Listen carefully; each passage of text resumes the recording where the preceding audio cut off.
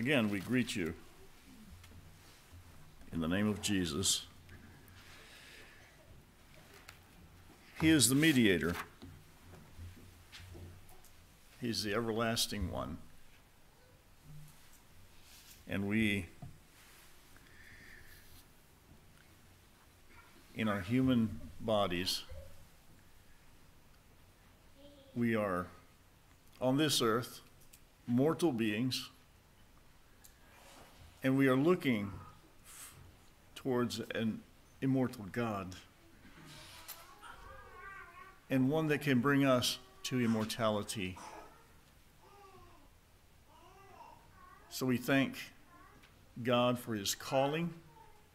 Thank God for his bringing us out of this world of sin and darkness and making us children of light.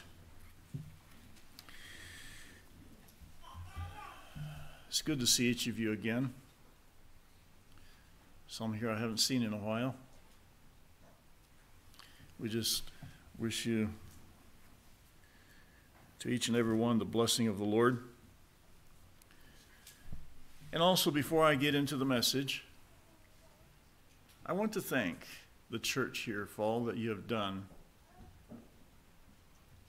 for all the good meals, fellowship. And it seems like I guess this congregation to me seems kind of like our people at home. And I have enjoyed the fellowship here. And God bless each of you as you endeavor to look to the future. You endeavor to find the will of God for your life now. And as you look into the future, sometimes the future seems rather chaotic and rather unsure. But one thing we know, that we trust the one that holds the future in his hands. The one that holds the very, that controls the very air that we breathe. Time and space are in his hands. When I think about that, man sends these vehicles out to outer space and they marvel at their discoveries.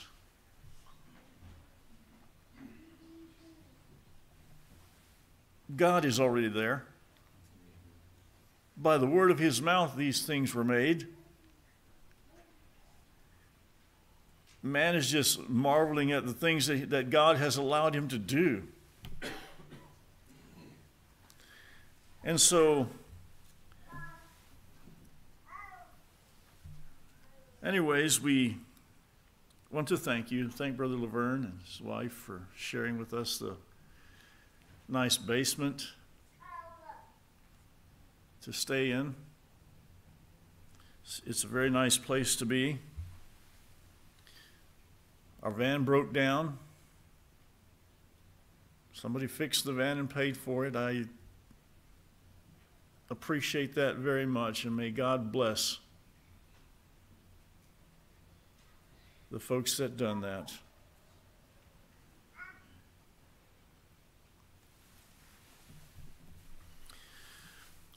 I told the minister this morning I don't know who done that. I know who fixed it, but I wasn't sure who paid for it. I said, I'm not worthy of that.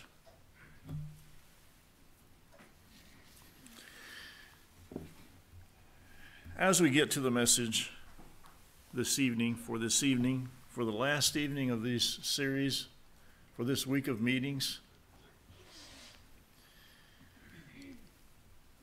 I've challenged us in a number of ways this week, and I trust that it's been a blessing to you as it has been a blessing to me.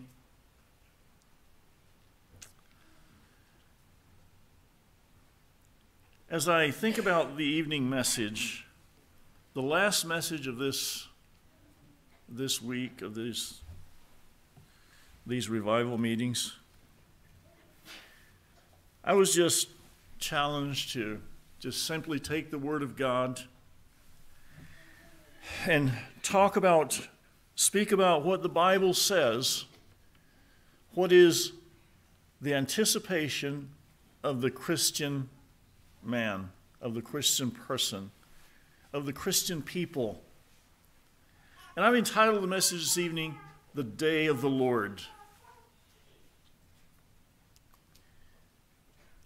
How many of us are anticipating the coming of the Lord? I see hands going up everywhere.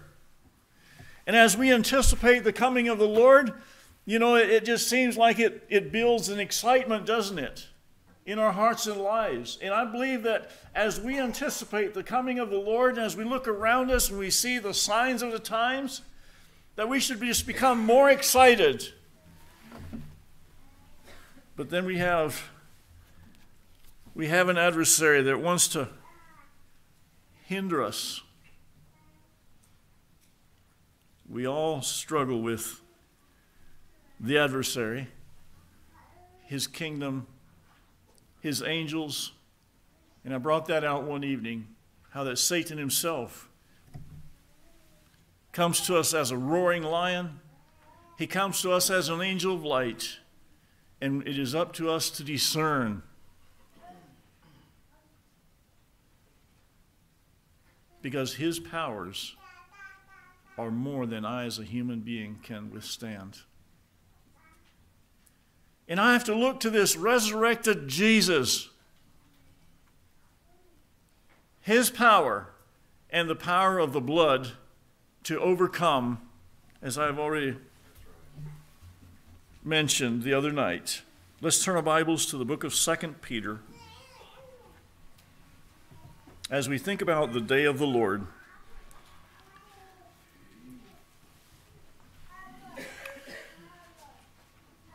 Second Peter talks about various things. Talks about Christ coming to judgment. I'm going to read. Let's read the first 14 verses. 2 Peter chapter 3. The second epistle, beloved, now I write unto you, both which I stir up your pure minds by way of remembrance, that ye may be mindful of the words which were spoken before by the holy prophets, and of the commandments of us, the apostles of the Lord and Savior. Knowing this, first, that there shall come in the last days scoffers walking after their own lusts, and saying, where is the promise of his coming? For since the fathers fell asleep, all things continue as they were from the beginning of the creation. For this they willingly are ignorant of, that by the word of God the heavens were of old, and the earth standing out of the water and in the water, whereby the world that then was, being overflowed with water, perished. But the heavens and the earth, which are now by the same word, are kept in store, reserved unto fire against the day of judgment and perdition of ungodly men. But, beloved, be not ignorant of this one thing, that one day is with the Lord as 1,000 years, and 1,000 years as one day. The Lord is not slack concerning his promise, as some men count slackness, but is longsuffering to usward, not willing that any should perish, but that all should come to repentance. But the day of the Lord will come as a thief in the night, in which the heavens shall pass away with great noise, and the elements shall melt with fervent heat. The earth also and the works that are therein shall be burned up. Seeing then that all these things shall be dissolved, what manner of persons ought ye to be in all holy conversation and godliness, looking for and hasting unto the coming of the day of God, wherein the heavens being on fire shall be dissolved, and the elements shall melt with fervent heat. Nevertheless, we, according to his promise, look for a new heaven and a new earth, wherein dwelleth righteousness. Wherefore, beloved, seeing that ye look for such things, be diligent that ye may be found of him in peace, without spot and blameless. And there's one thing I notice as we read this scripture, is that as a Christian people, as a people of faith, as a people that believe in God, that is something that we anticipate, we look forward to, and we are not ashamed of the fact that we are looking forward to this day, because this day is nothing but a deliverance for God's people. But we're living in a time, my friends, we're living in a time, and God challenged us as He challenges us as He challenged the Pharisees and the scribes back in His day. He says, you can't read the signs of the times. God wants us to read the signs of the times. You know, we can read the weather. We can just go to our phones and see that anymore. But as we look at the signs of the times, I believe He is challenging us that we should take the Scripture and see what the Scripture talks about when it talks about the end of the age. Because there are certain things that are going to happen at the end of the age that hadn't really happened as time goes in time past. You know, in other words, there is a progression to ungodliness. I believe to a certain extent, many of these things, most of these things have happened down through the ages. But it seems like there's a progression of becoming worse and worse. And here it says, as Peter was writing, he says that ye may be mindful of the words which were spoken before by the holy prophets and of commandments of us, the apostles of the Lord and Savior. And we can go into the book of the prophets, Daniel, Ezekiel, Isaiah, and many of the prophets in the Old Testament. And Daniel especially talks about the end of the age and gives to us some perspective about the end times. As the angel talked to him and gave him some direction as he wrote these things. And we know that all these scriptures are given to us by God as they spake to us through the holy prophets. It is not a word that was compiled by some man by himself, but there was like 66 writers, I understand, that wrote the scriptures, and they all conform. The truths, they all relate. And then he goes on to say, knowing this first, that there shall come in the last days scoffers walking in their own lusts, after their own lusts.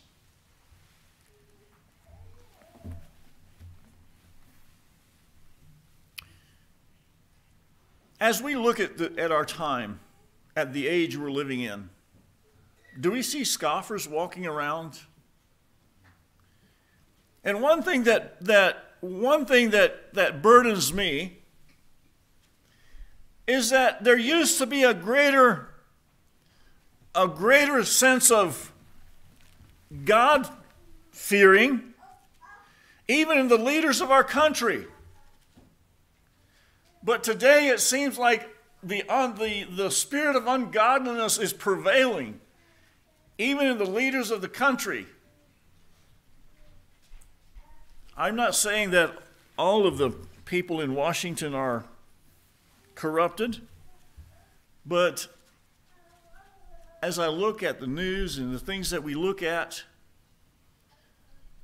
it is kind of, and it seems to me like I've said already, you know, there's things have to happen. As we look at the end of the age, it seems like things are going to have to start happening.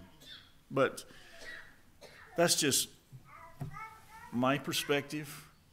As I look at the scriptures and I see what the Bible says about the end times, scoffers walking after their own lusts, and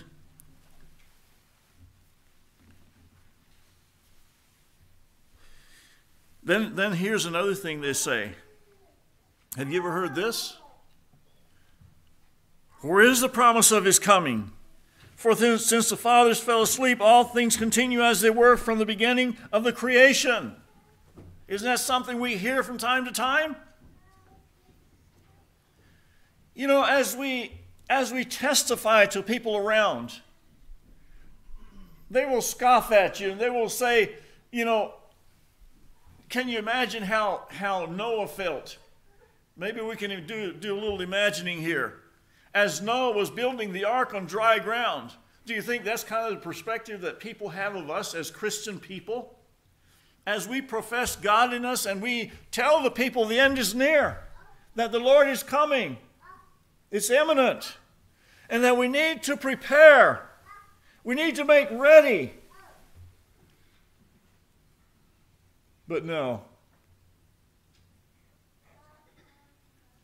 My Bible says, many are called, but few are chosen. And it seems as we get closer to the end of the age that statement becomes more meaningful. Because there is such deceit. There's such ungodliness. There's and deceit in this world today. So many people claim to be godly and still do not uphold the principles of God's word. See, and this is where the word of God is where we find direction. Not in another man's thoughts or philosophy or theology, but the word of God, and the basis of our belief should be on the word of God, not other people.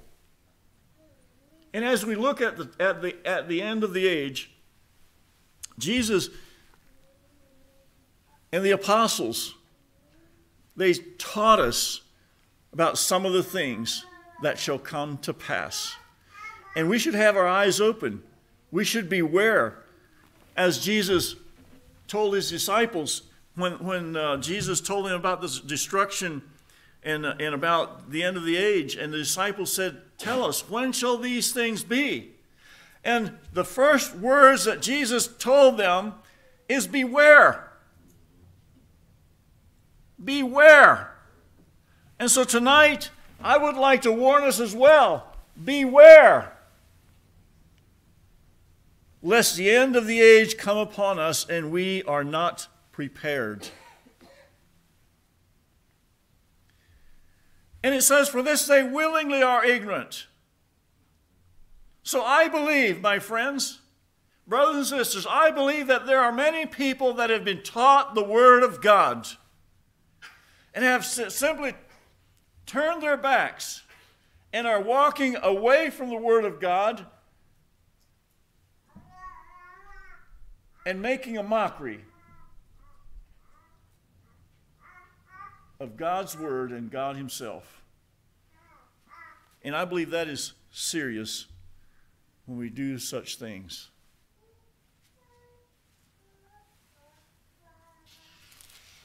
Then it talks about the heavens of old and the earth standing out of the water and in the water. And I would like to mention Noah here. We might feel sometimes a little like Noah. You know, God told Noah to build an ark.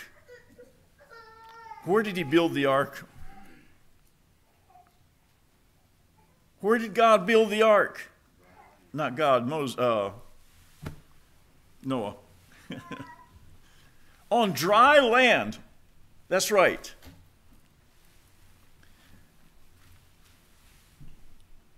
So what do you think the people thought? Noah, God told Noah it's going to rain. It's going to flood. Think about floods down in Mexico. I was down there last month. Large area flooded. They had 40 inches of rain. Large areas flooded. But it wasn't like the flood that in the time of Noah. But God told Noah to build an ark on dry land. And Noah started building an ark. And how long did it take Noah to build an ark? 120 years. Was it 120 years? It was a long time. How many people here have seen 120 years? Nobody. Nobody. And Noah began building the ark, and him and his family, faithful, they were working at it day after day after day. Can you imagine pulling the logs up and sawing the logs, the timber out, and all this work that they had to do? And it was all based on God's word, what God had told them was going to happen. And God gave him direction as to what to do to prepare himself and his family. And so Noah, for 100+ years, built the ark. And when the time came, Noah went into the ark safe and sound, and God closed the gate. And it began to rain. So now the people that scoffed and made fun of Noah as he preached righteousness to the people began to be concerned. So I can just imagine, we had a children's storybook back when I was small, and there was a picture of Noah's ark, and it was beginning to float, and people outside in the water, they were just beating on that ark, beating on the ark.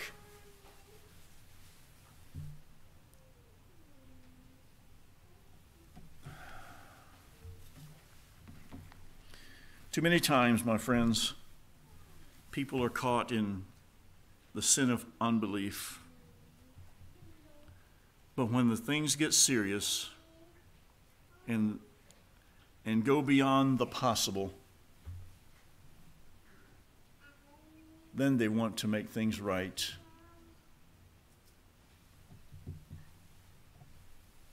When the truth is revealed,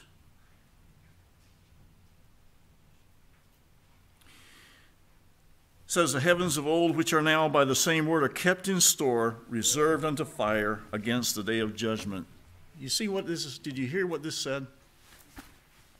It says, the heavens and the earth, which are now by the same word kept in store. So for 100+ years, as Noah built the ark, God kept his word, and he was holding back this flood.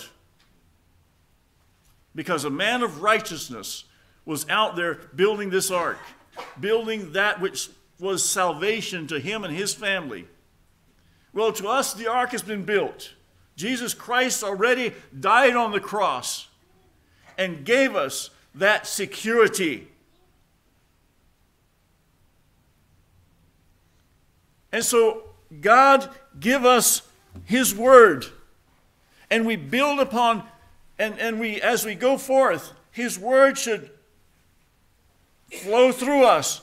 To those around us, we will be scoffed at, we will be mocked, we will be made fun of, but our anchor is still in the word of God, Jesus Christ, and the power that we receive through him.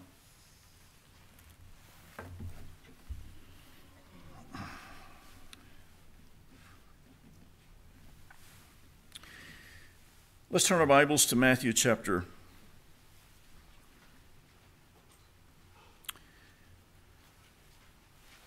16.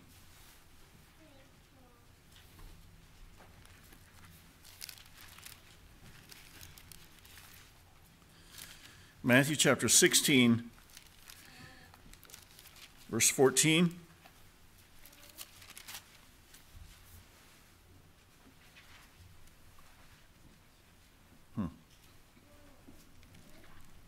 Have a wrong reference here.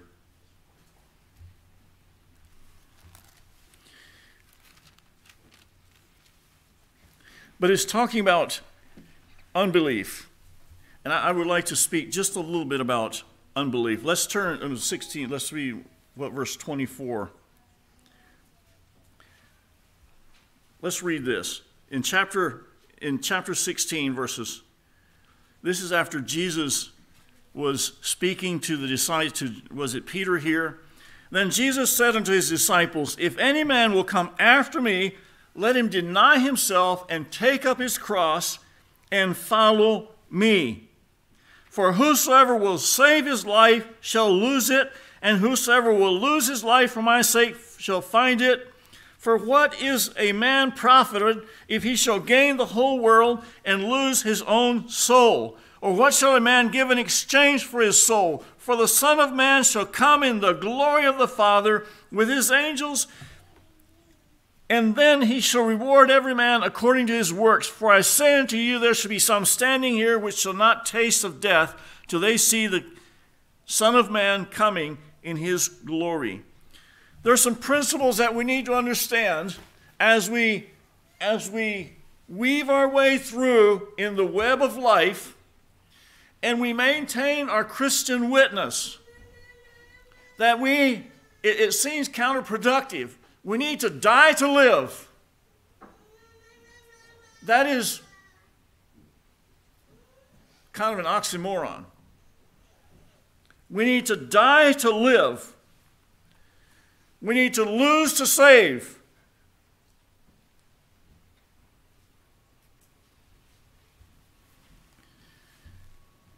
And that is a principle in the kingdom of God as we look in His Word and what it means to us. Let's turn our Bibles to the book of Hebrews, chapter 3.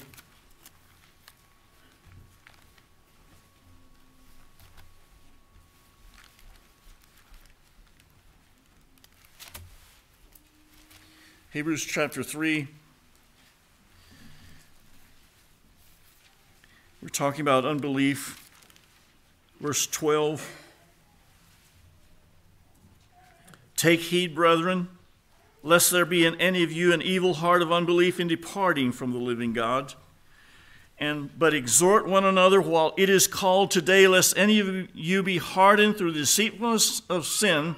For we are made partakers of Christ if we hold the beginning of our confidence steadfast.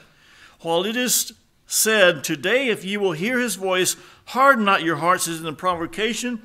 For some, when they had heard, did provoke, howbeit not all came out of Egypt by Moses. But with them was he grieved 40 years. With whom was he grieved 40 years? Was it not with them that had sinned, whose carcasses fell in the wilderness?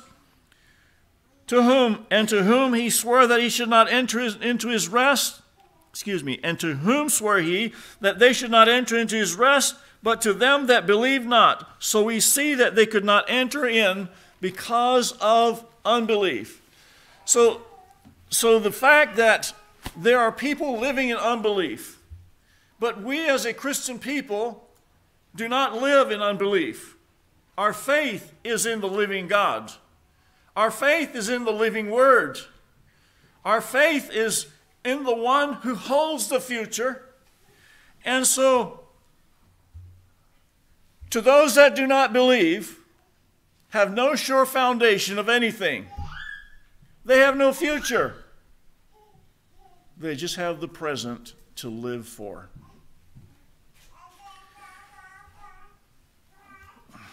And we as a Christian people need to shore each other up. We need to keep talking to one another.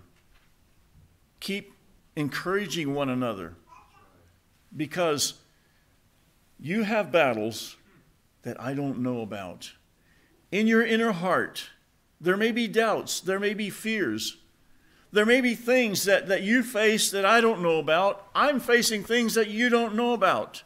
And as we express to one another and confess to one another, it shores up our faith, our courage, and our strength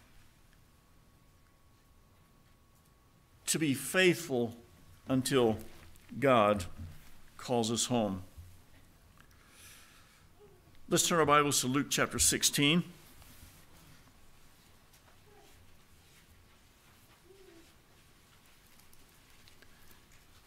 Here it talks about the rich man, Lazarus. Verse 19, Jesus said there was this rich man. It doesn't say here he spake in a parable, But he said there was a rich man, which was clothed in purple and fine linen and fared sumptuously every day. And there was a certain poor man. There was a beggar. His name was Lazarus, which was laid at his gate full of sores, and desiring to be fed with the crumbs which fell from the rich man's table. Moreover, the dogs came and licked his sores, and it came to pass that the beggar died and was carried by the angels into Abraham's bosom. The rich man also died and was buried.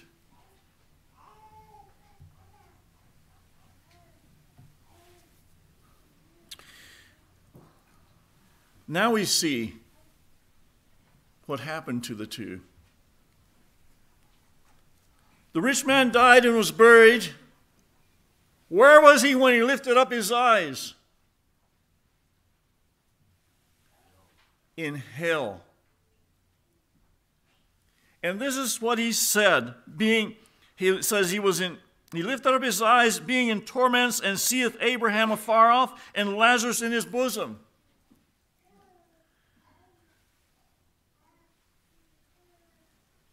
Let's go on and finish the reading here, then I'll come back. He cried and said, Father Abraham, have mercy on me, and send Lazarus that he may dip the tip of his finger in water and cool my tongue, for I am tormented in this flame.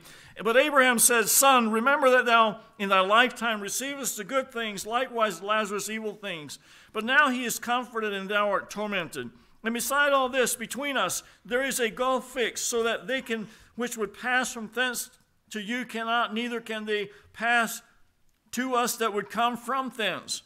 Then said he, I pray thee, therefore, Father, that thou wouldest send him to my father's house, for I have 5 brethren, that he may testify unto them, lest they also come into this place of torment. What did Abraham tell him? They have Moses and the prophets, let them hear them. And he said, Nay, Father Abraham, but if one went unto them from the dead, they will repent. And he said unto him, If they hear not Moses and the prophets, neither will they be persuaded, though one rose from the dead. Now there's a number of things in this portion of Scripture that I would like to point out. As the rich man, it says Lazarus, he died and was carried by the angel into Abraham's bosom. In other words, the meaning is he was carried into glory. And it says the rich man died also.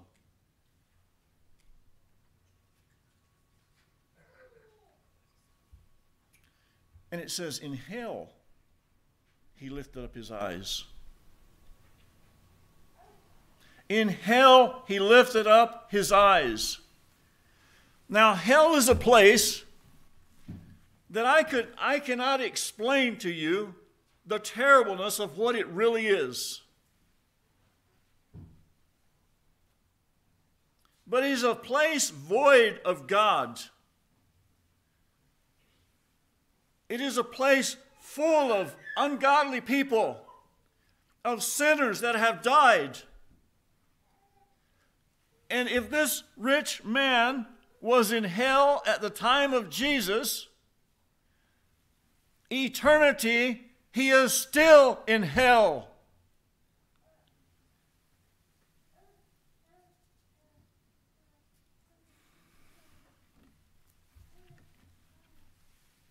What did he ask Moses to, Abraham? He wanted just to have a little drop of water on his tongue. That's how terrible the place was.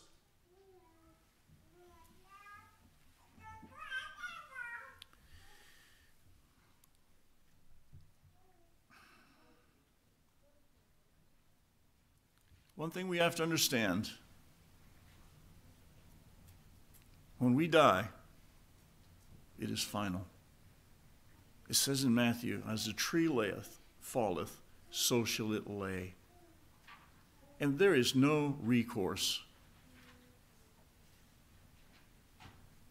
as the tree falleth, so shall it lay. And we are making decisions day by day. But we all have to make one important decision, and that is coming to Jesus Christ as the Savior, as the one that can save us from this awful place.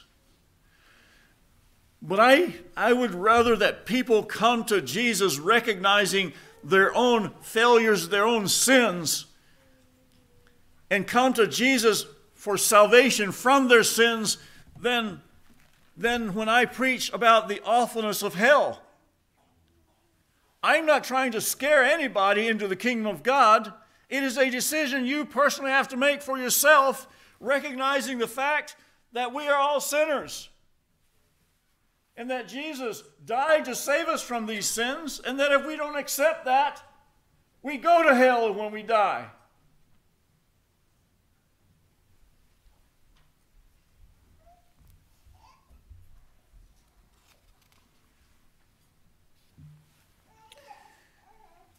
Matthew chapter 7, let's turn to that.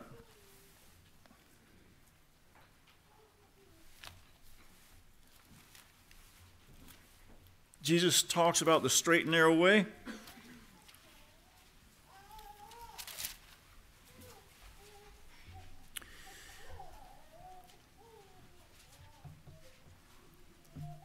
Verse 13 and 14. It says here, enter ye in at the straight gate, for wide is the gate and broad is the way that leadeth to destruction, and many there be which go in thereat. Because strait is the gate and narrow is the way which leadeth unto life, and few there be that find it. Now let's go to verse 21. Not everyone that saith unto me, Lord, Lord, shall enter into the kingdom of heaven, but he that doth the will of my Father which is in heaven. Many will say unto me in that day, Lord, Lord, have you not prophesied in thy name? And in thy name have we cast out devils? Thy name has done many wonderful things. Then will I profess unto them, I never knew you. Depart from me, ye workers of iniquity. Therefore, and he goes on, he talks about the rains that descended and the floods that came, and the one house stood and the other did not. But what is he saying here? There is a wide road and there is a narrow road. On the wide road there are many. There are many on the wide road. But on the narrow, straight and narrow way, there are but few. Brothers and sisters, how do we base the decisions we make from day to day? What do we base those on? And what does that have to do with the broad road and the narrow road? You know, when I make a decision based on what is popular, based upon the end things, because I want those things, that is what everybody is looking for. That's what everybody wants to do. It doesn't mean that I always have to do the opposite, but I weigh the consequences of the decisions I'm making, whether it is the right thing to do or not, by the Word of God, and whether it is taking away or adding. Taking away, in other words, whether it's a detriment to my own spiritual life, because I want to maintain the walk on the narrow way. And it is not based upon what the popular people or the general public is doing. But the Bible teaches the principles of separation and nonconformity. And the principles of separation and nonconformity, it involves everything we do, think, and say. It involves the things we read. It involves the songs we sing. It involves the people we become friends with. It involves our fellowships. the principles of separation and nonconformity.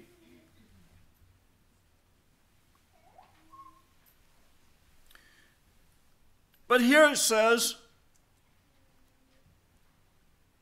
that there are many that are going to say, Lord, didn't I do this for you? Didn't I go have prison services for you? Didn't I do many good things for you? But there is something about the heart of these people that the Lord did not accept. And they were like, Lord, Lord, didn't we prophesy in thy name? Didn't we preach your name? Prophesying, preaching. And that is one thing we need to be aware of, brothers and sisters, is that there are many false prophets out there, even preaching the name of Christ, and we have to weigh it, what they are saying by the Word of God. We have to be careful, and you even have to weigh the words that I say and compare it with the Word of God to make sure I am not teaching anything false, but the pure, holy doctrine of God. And if I say something false, please correct me. Brother Laverne, you'll have that chance this evening maybe.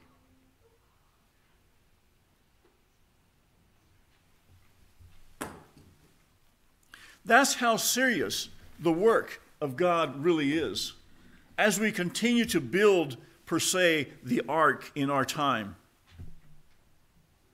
None of us have been here 120 years. But we do not become discouraged because the promise has not been fulfilled yet. But there is a continual looking forward and a looking up in our Christian walk, knowing that God's promise is true. God's word does not fail. It says in Matthew, not one jot or one tittle of the word shall fail until it all shall be fulfilled. And that is where we as a Christian people stand on, is the infallible Word of God.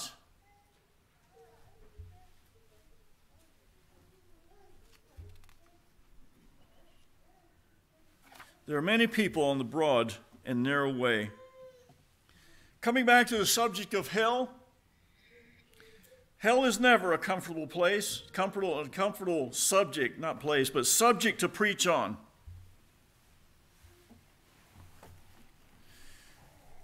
Is it right for we as preachers to preach on hell? I'll tell you what our bishop normally told us several times.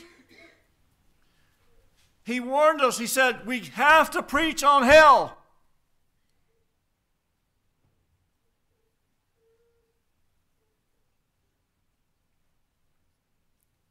It's because we dare not preach anything but the truth.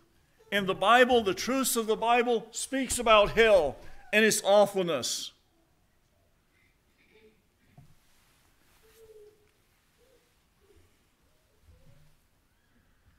We dare not shun to preach the truth. We preach the blessing of God, and I find many times we as preachers, we like to preach on the blessings of God, which is good. It is good. But when it comes to preaching on the doctrines of judgment and hell and some of those, many times we tend to maybe shun those subjects. But we have to be reminded of these subjects. We have to be reminded of these truths. If you're a drowning man, I wrote a few things down here. If you are a drowning man, and I have the gospel light boat of life, I need to attempt to save you. If you are a starving man, and I had the bread of life, I would attempt to feed you. If you are a poisoned man, and I have the gospel antidote, I will attempt to give you the antidote and not leave you to die. If you are in the dark and lost, and I have the light of the gospel, I'll not leave you alone. If you are in bondage, I would speak to you the truth and bring to you liberty. If you are on the broad road, I will speak to you the truth and bring you to the road of life, to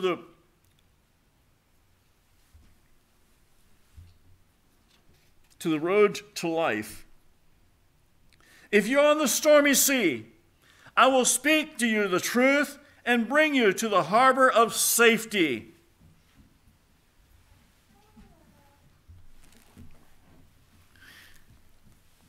Brothers and sisters, in this warfare, there is no neutral. There is no neutral. I heard one preacher say that there was a man in the Civil War that said, I'm going to be neutral. And he said, the man put on a blue pair of pants and a gray shirt. And he was chased around and shot at by both sides.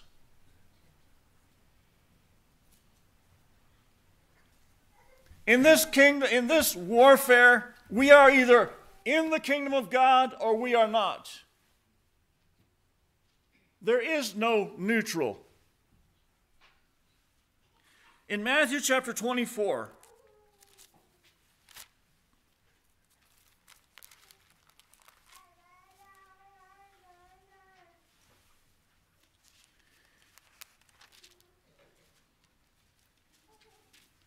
Jesus is talking to his disciples.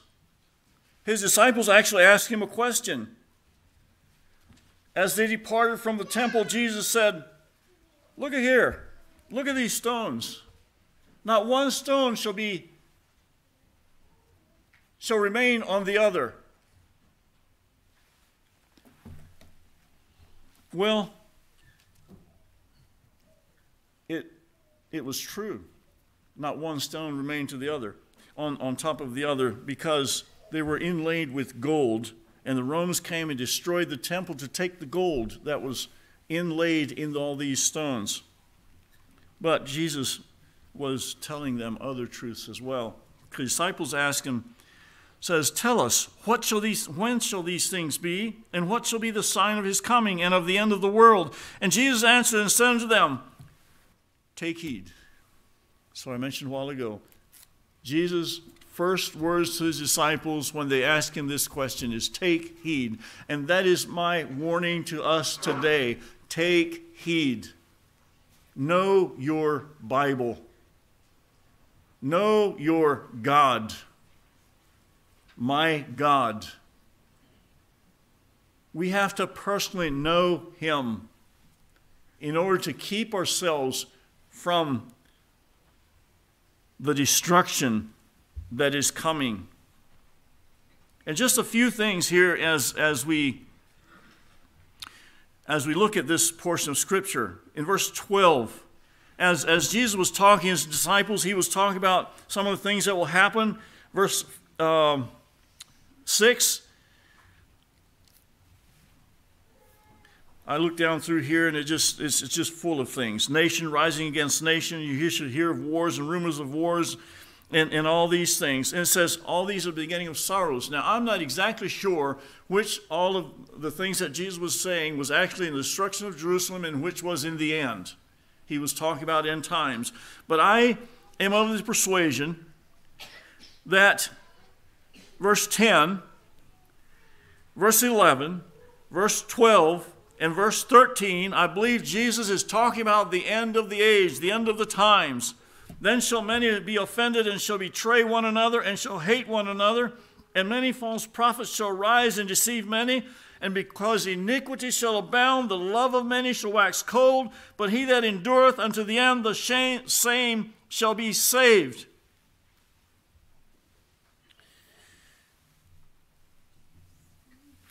And we see some of these things happening in our day and time. And there are many things that will happen in the final separation. Let's go to chapter 25. There could be a lot said on this portion of Scripture. But in the destruction of Jerusalem, if you have read about the destruction of Jerusalem, Jesus mentions in this Scripture about the destruction of Jerusalem, and it was one of the most horrible and gruesome things that have happened. It was horrible. They pretty much self-destructed. The Romans were on the outside, and basically they just sat out there and let the Jews destroy themselves. They had enough food in the city to feed themselves for a long time. And they themselves burnt up their own food because there were warring factions amongst them. And Jesus was talking about all this. Chapter 25, verse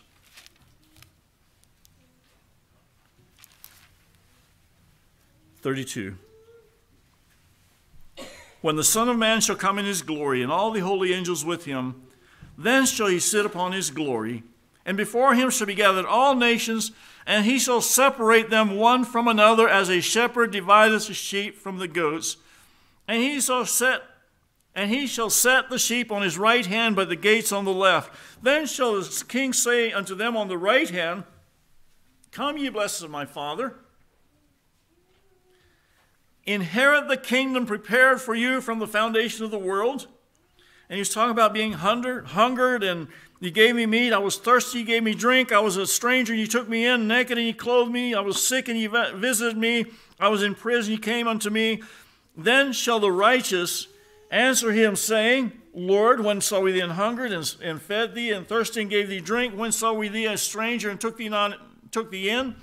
Or naked, and clothed thee? Or when saw we thee sick, or in prison, and came unto thee? And the king shall answer unto them, Verily I say unto you, inasmuch as ye have done it unto one of the least of these my brethren, ye shall have done it unto me. I once titled a message, The Least of These My Brethren. And as we look, I believe that God's people here were busy in the kingdom work, and they were not doing it for brownie points with God, but they were merely doing it for the kingdom of God and for His honor and for His glory, not for anything to self. And I believe that is a humility that we as a Christian people should work by. I believe that's the principles that we should work by. And then we have the people that God put on the left. And He said, insomuch as ye have not done these things unto me. And then they were like,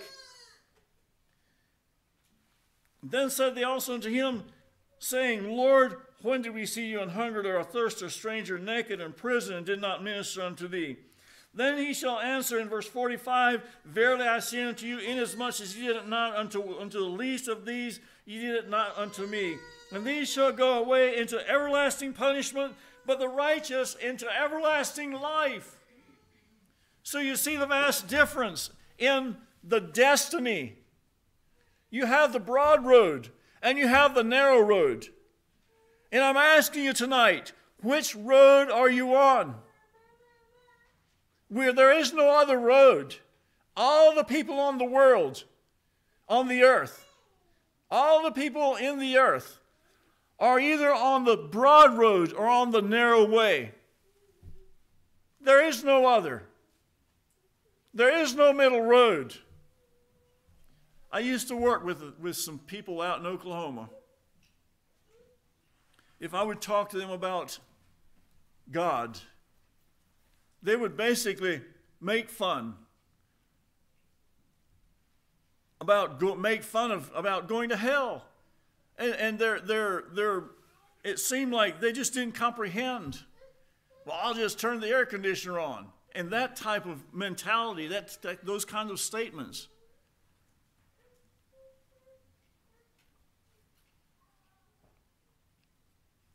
They went into everlasting punishment, but the righteous into life eternal.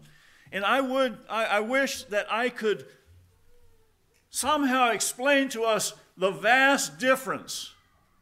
Because I believe if we had but 5 seconds of realizing what hell is like and what heaven is like, there would be no hesitation in making our choice for the straight and narrow way.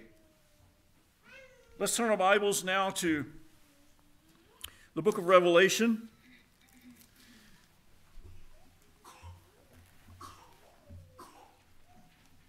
Revelation chapter 20.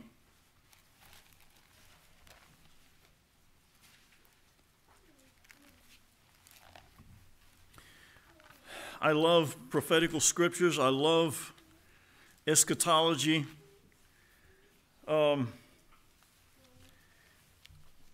But one thing I tell people, I will not argue any of it.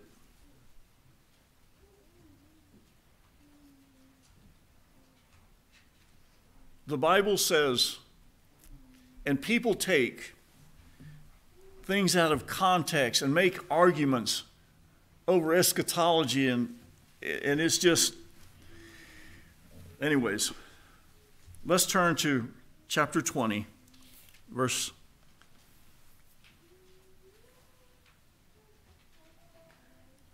7.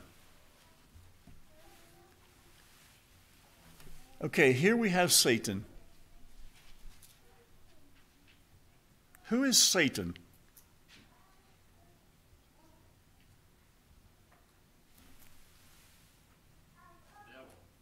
The devil, and he is our arch enemy. He is the enemy because he is the one that wants to cast our soul, that wants us to do evil and wicked. He tempts us and makes us do evil things. Here it says in verse 7, and when the 1,000 years, talks about Satan, and when the 1,000 years are expired, Satan shall be loosed out of his prison. And I'm not sure about this time frame. And shall go out to deceive the nations which are in the 4 quarters of the earth. It says Gog and Magog to gather them together to battle, the number of whom is as the sand of the sea. And they went upon the breadth of the earth and compassed the camp of the saints and the beloved city. And fire came down from God out of heaven and devoured them. Whose side do we want to be on? And the devil that deceived them was cast into the lake of fire and brimstone, where the beast and the false prophets are, and shall be tormented day and night forever. And I saw a great white throne, and him that sat on it, from whose face the earth and heaven fled away, and there was found no place for them. And I saw the dead, small and great, stand before God, and the books were opened, and another book was opened, which is the book of life. And the dead were judged out of these things which were written in the books according to their works. And the sea gave up the dead which were in it, and death and hell delivered up the dead which were in them. And they were judged every man according to their works. And death and hell were cast into the lake of fire. This is the second death. And whosoever was not found written in the book of life was cast in the lake of fire. My friends, again, question, is your name written in the book of life?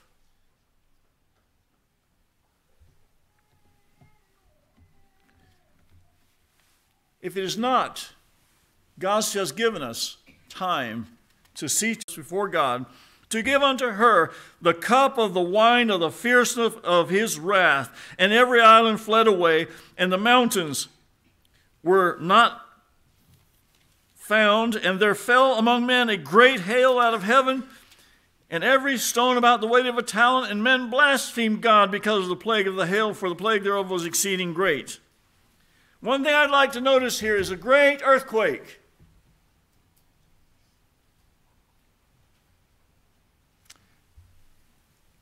One thing I've found out, and I've had an experience with a fairly strong earthquake is that earthquakes tend to draw people's attention to God. Why is that? Because people fear the judgment of God, knowing that in the end, it says there will be an earthquake like never before, like has never been before. It says, such as was not since men were upon the earth, so mighty an earthquake and so great. And I remember 3 o'clock in the morning when that earthquake hit. I was laying in bed face down, and when that earthquake hit, I just wanted to melt into my bed.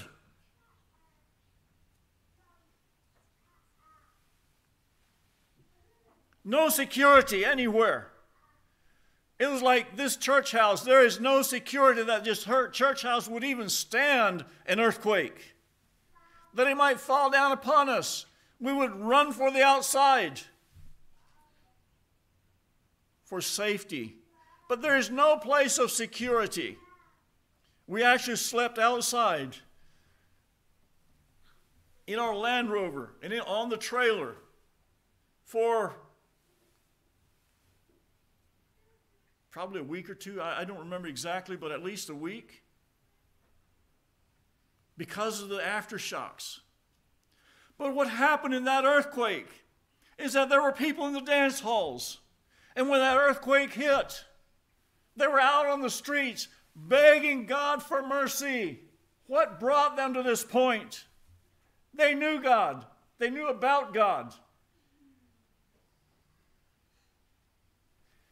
God was speaking, and God still speaks today. We hear of earthquakes happening around us. One of these days, there will be an earthquake such as has never been before. And it will become at a time when you think not. And there will be no recourse. A sudden flood of events. Are we ready or are we not?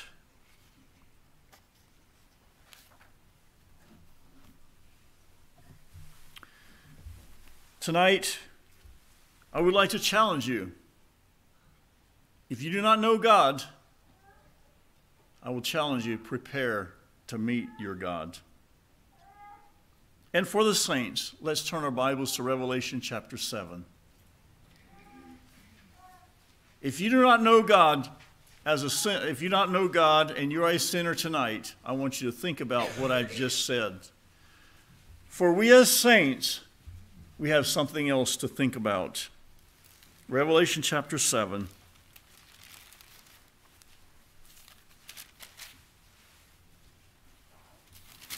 Revelation chapter 7, verses 9. This is John the Revelator, and God had revealed to him many things. And here in verse 9, in verses prior to this, he's talking about each of the tribes of Israel.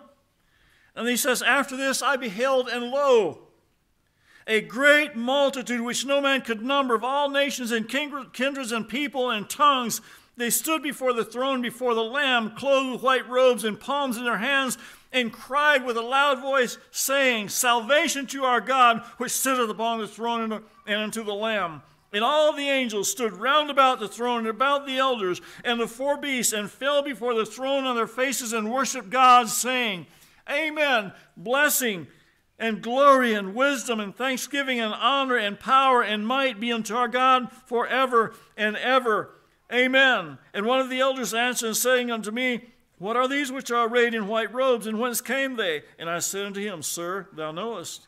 And he said to me, These are they which came out of great tribulation, and have washed their robes, and made them white in the blood of the Lamb. Therefore are they before the throne of God, and serve him day and night in his temple.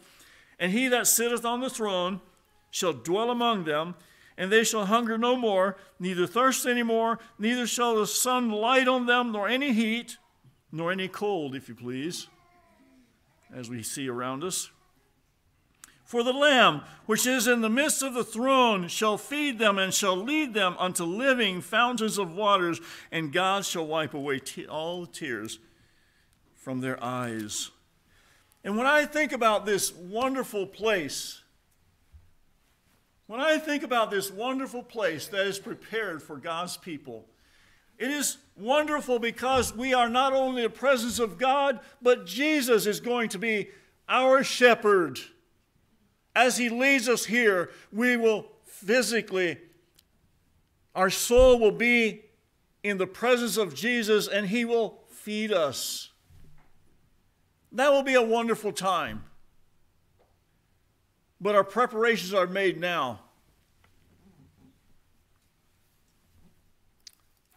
Serving God day and night, they are fed and led by the Lamb. It says day and night.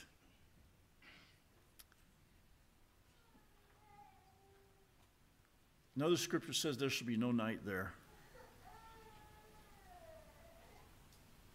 But anyways, we have to leave that in the hands of God.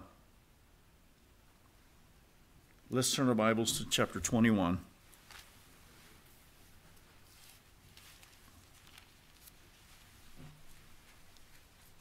Let's read the first 11 verses. I saw a new heaven and a new earth. For the first heaven and the first earth were passed away, and there was no more sea. And I, John, saw the holy city, New Jerusalem, coming down from God out of heaven, prepared as a bride adorned for her husband. And I heard a great voice out of heaven saying, Behold, the tabernacle of God is with men, and he will dwell with them, and they shall be his people, and God himself shall be with them and be their God, and God shall wipe away all tears from their eyes, and there shall be no more death, neither sorrow nor crying, neither shall be any more pain, for the former things are passed away. And he that sat upon the throne said, Behold, I make all things new. And he said unto me, Write, for these words are true and faithful. He said unto me, It is done. I am Alpha and Omega, the beginning and the end. I will give unto him that is athirst of the fountain of the water of life freely. He that overcometh shall inherit all things, and I will be his God, and he shall be my son. But the fearful, the unbelieving, the abominable, and the murderers, and the whoremongers, and sorcerers, and idolaters, and all liars shall have their part in the lake which burneth with fire and brimstone, which is the second death. And there came unto me one of the seven angels who had 7 vials full of the 7 last plagues, and talked with me, saying, Come hither, and I will show the bride, the Lamb's wife. And he carried me away in the Spirit to a great and high mountain, and showed me that great city, the holy Jerusalem, descending out of heaven from God, having the glory of God, and her light was like unto a stone most precious, even like jasper stone, clear as crystal. Now I'm just going to stop reading here. We could go on and read, but it goes on and mentions the walls and the gates and the foundations of the city, the dimensions of the city, and it mentions the precious stones. And I would like to go into chapter 22 now. As I look at chapter 22, it is a description of something wonderful. You know, there's a song that says, Saints love to sing about heaven. Saints love to sing about home. And as we are in this world, and we face the struggles, the temptations, and the trials, we love these songs about heaven and home because it refreshes us in our hope for that which is to come. We have a pure river in verse 1, water of life, clear as crystal, proceeding out of the throne of God and of the Lamb. And in the midst of the street of it, on either side of the river, was there the tree of life, which bare 12 manner of fruits, and yielded her fruit every month. And the leaves of the tree were for the healing of the nations. There shall be no more curse, but the throne of God and of the Lamb shall be in it, and his servants shall serve him, and they shall see his face, and his name shall be in their foreheads, and there shall be no night there, and they need no candle, neither light of the sun, for the Lord giveth them light, and they shall reign forever and ever. As I think about this, Isn't this wonderful? Isn't this marvelous? I don't know just what other words to describe the things that God's people experience in these times. All I can say is let your imagination turn it loose. Imagine the wonderful gift of God that has brought us from a life of sin, a life of destruction, to a life of hope in Christ Jesus.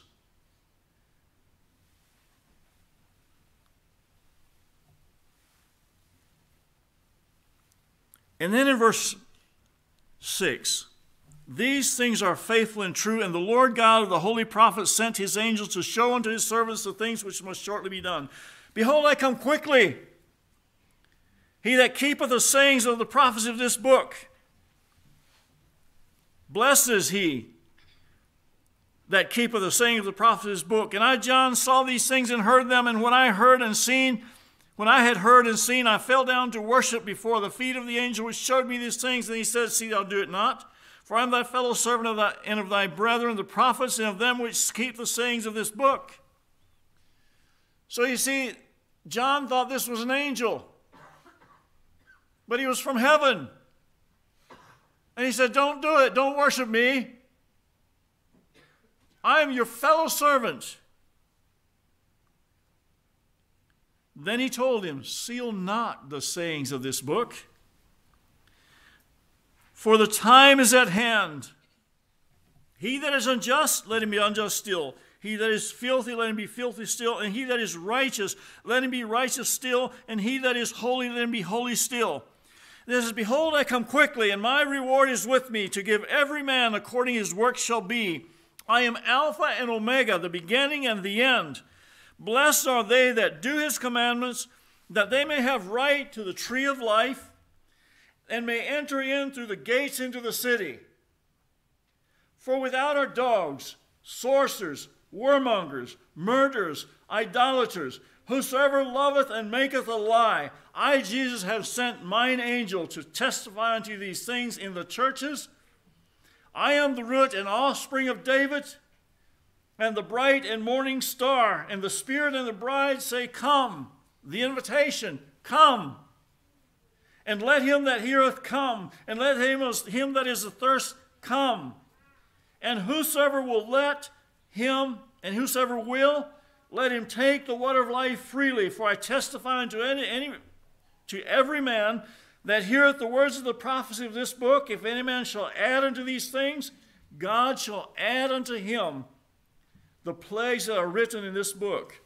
And if any man shall take away from the words of this book of this prophecy, God shall take away his part out of the book of life, and out of the holy city from the things which are written in this book. He which testifies these things saith, surely I come quickly. Amen. Even so come, Lord Jesus. And this is another thing I would like to emphasize, is the last few verses that we read, verse 18 and 19, is that beware lest we take the word of God and we add to the word of God. And even in the Old Testament, there are a number of scriptures that the Lord warned the prophets or the people, beware lest you add or take away from my word. Because the word is sure, it is pure, it is right, it is good. It is the word. And we dare not add to or take away.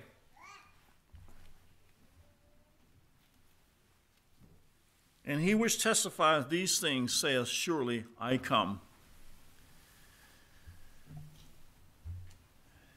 If we are here tonight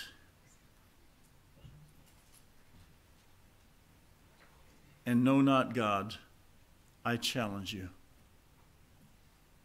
by the word of God and the authority of his word.